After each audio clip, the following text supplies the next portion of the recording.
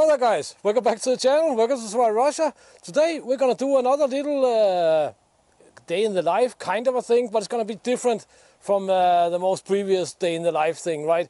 Why are we doing the day in the life 2 times in a row? Just because that's what we can do, kind of. Anyway, that's what I think we can do. I don't really know what the situation is in the woods and on the logging trails and all that good stuff. So I think that one of the things we're gonna start out with here is to explore exactly that.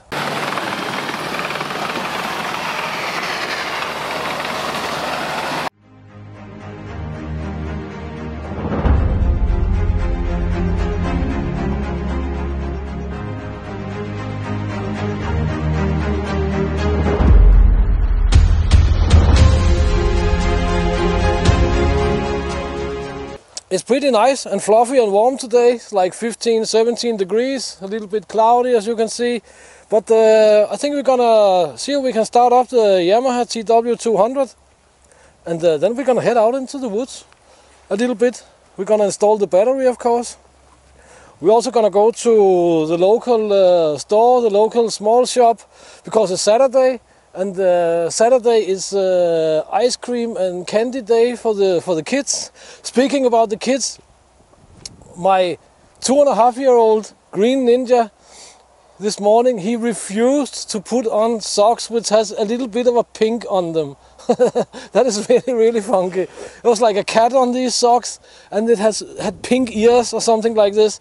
And he simply didn't want to put them on because the socks had a pink color on them. Well, that's how that is. Boys will be boys still. Anyway, boys will be boys around here. So as I said, the little battery has been standing in the house all winter.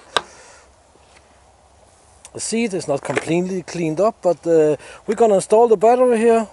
Gonna try and start it up, see if it wanna start, which it hopefully will. How I install the motorcycle here over the winter is I stand it as straight as possible. Then I let it run dry, meaning that I close off the fuel line or the fuel faucet, and then I run it dry until the carburetor is empty. Sometimes I cover the exhaust. I forgot that this year. And there's new engine oil, I checked the tire pressure and all that good stuff. So let me install the battery and let's see if it's gonna run. But before it gets too serious, we are always serious here at the channel, right? I'd like to mention over at Patreon, I'm giving away this backpack, a Savotta backpack. It's I think it's called 323 or something. Then I'm giving away, not this specific Silky Ultra Accel 240, because as I said, this one is mine. There's many like it, but this one is mine, and without it I'm worthless, and without me this Silky saw here is worthless. But Silky in Holland, my buddy Jano in Holland, he's gonna ship out one of these to the winner over at Patreon. So just head over at Patreon, and there's a post there. You can just post something. Say I'm in, I'm all in, or something like that, and you have the possibility to get this pack or this saw. This is gonna be completely random. Who's gonna get what? I think I'm just gonna kick it a few times without ignition.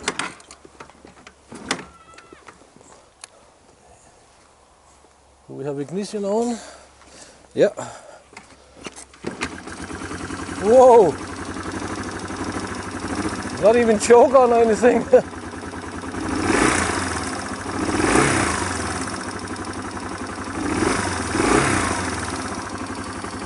That was pretty crazy. It actually has electric start on it, but yeah, I didn't even got to that. And yeah, some of you guys, as I say sometimes, you say, ah yeah, it's like magic, Lars's vehicles always start the first time. But you know, there's no faking in it. Why would I fake that? I mean, I just take good care of my stuff.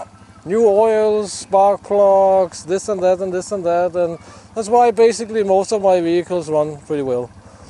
Sometimes.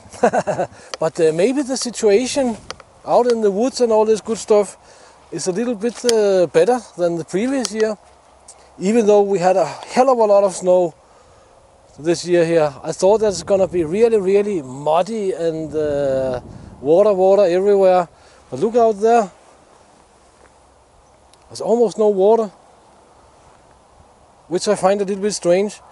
But I was discussing it with the old timer and he said, yeah, but Lars, it's most likely because autumn was very dry and the ground is simply just like a big sponge and it sucked up all the moisture, all the water.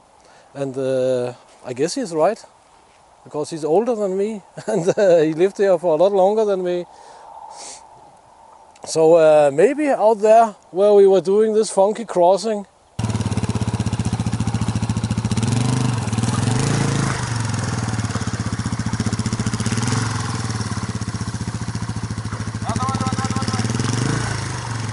on the motorcycles the previous spring in May. It's not May yet, but maybe that's a little bit better. So I think we're going to take a look at that. Going to drive one of the logging trails and then we're going to go to the shop, pick up some ice creams and some cookies and stuff for the kids. But first of all, we have to set up a funky system. We need the SRV, we need to put a generator in the SRV, and we need to fill it up with, not the generator of course, but we need to fill in a tank with about 100 liters of water, because we will need to wash the bike. Yesterday we were driving a little bit on the tanks, trying to straighten out the road.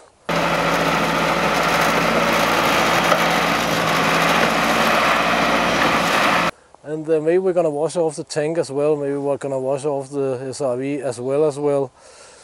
Let's see how much we can do in the day of the life here.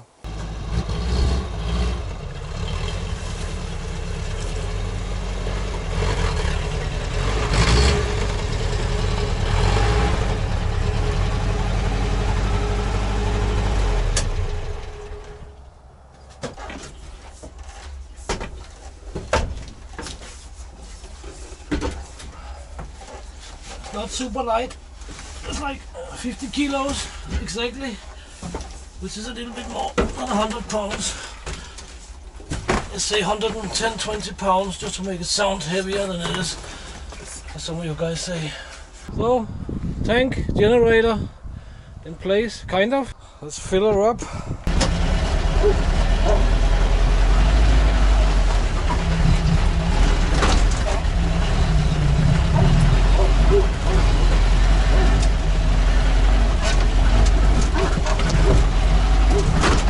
Alright, so we have a tank full of water and a generator, so we can wash the little guy when we come back.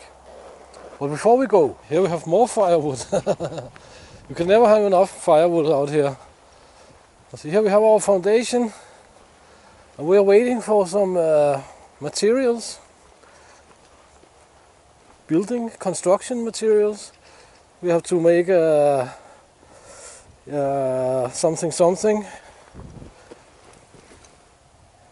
Ring on top of the ring here. You can see foundation looks nice, no problem.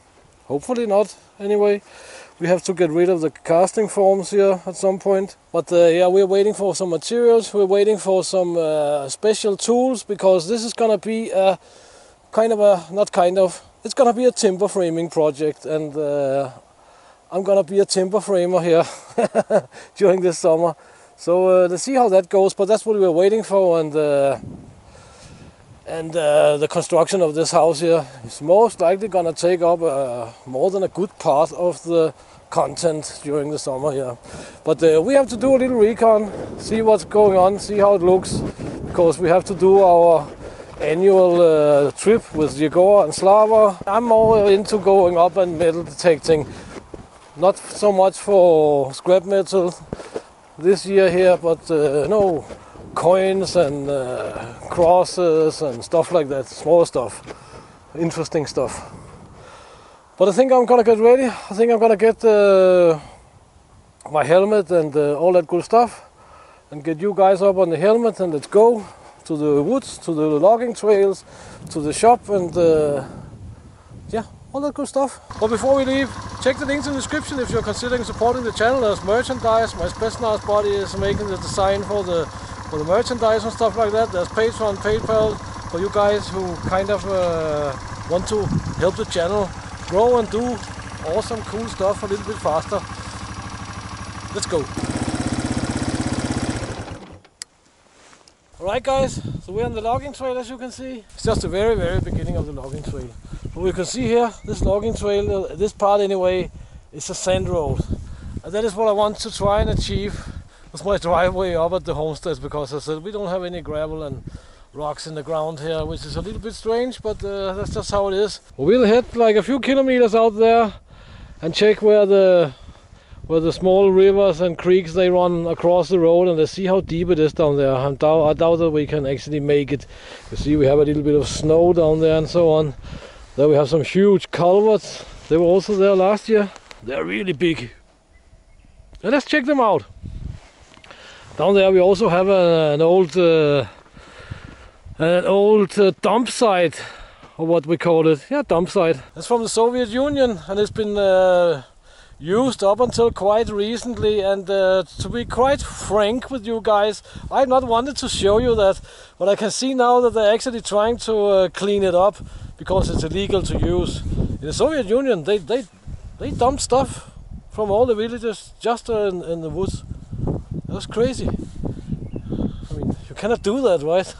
But let's go and let's check the culverts there, and let's check the dump site on the way back, and let's go to the shop and get some ice creams and stuff for the kids.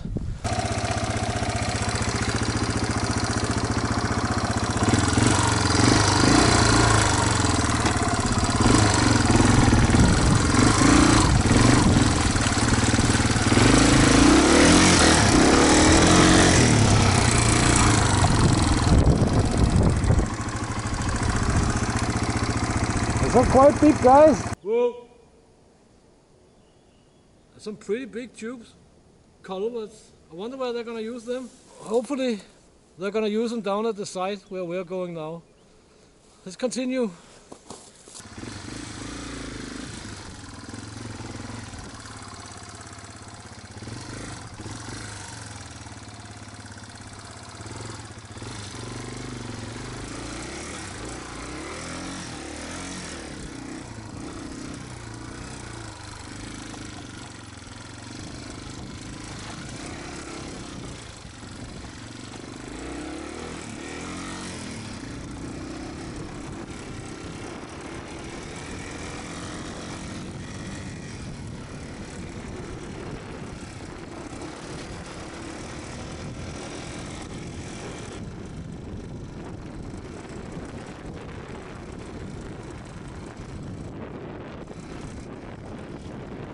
Alright guys, so we're just checking it out. The site is the way it's down there. I'm not really sure I want to try and get there. But anyway, this part here looks much better than usual. It's actually very dry.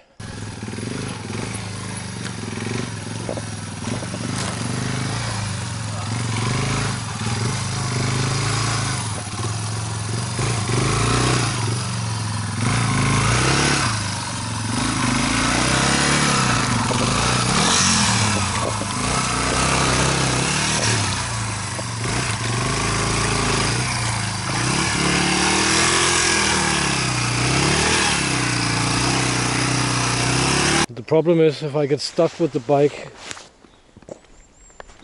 then I'll get stuck with the bike. And normally it takes at least 2 people to get them out.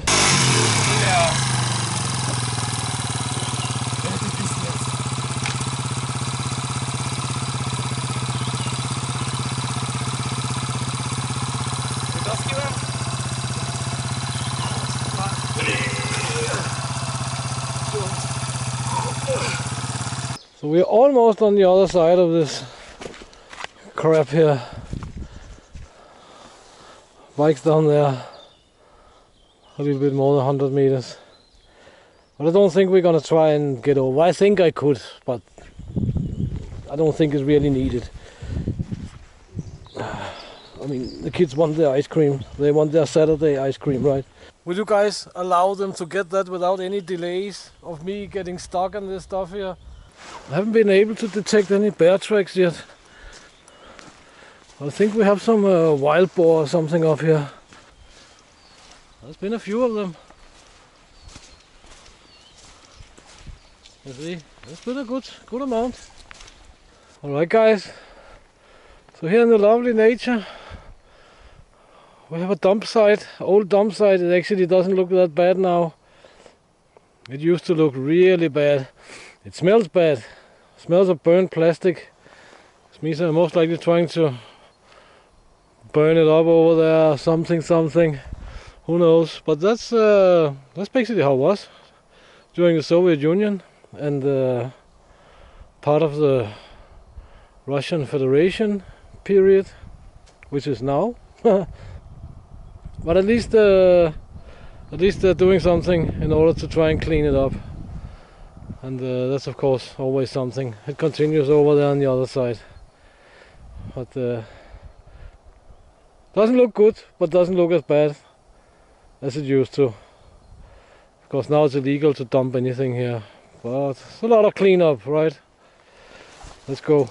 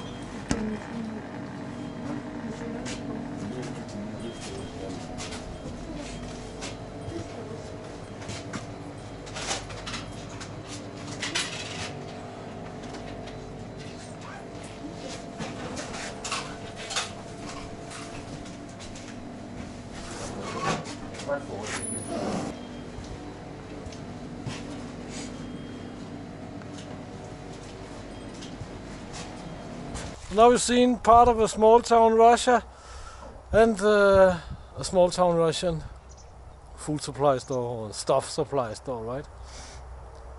Yeah, we're pretty far from civilization and all that good stuff. We'll let the little guy try it.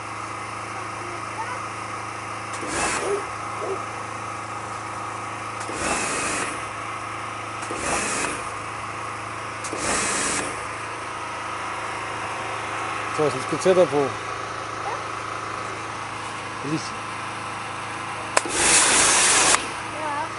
Alright guys, so that's pretty much it for this little video here. Please check the links in the description if you want to support the channel, and for you patrons there, check out the post over at Patreon if you want to win the backpack and the Silky saw. So guys, once again, check the links in the description. Please consider supporting the channel and all that good stuff. And until next time, get out and train, get it done, do something awesome, and see you in the next video, guys. Thank you very much for your time.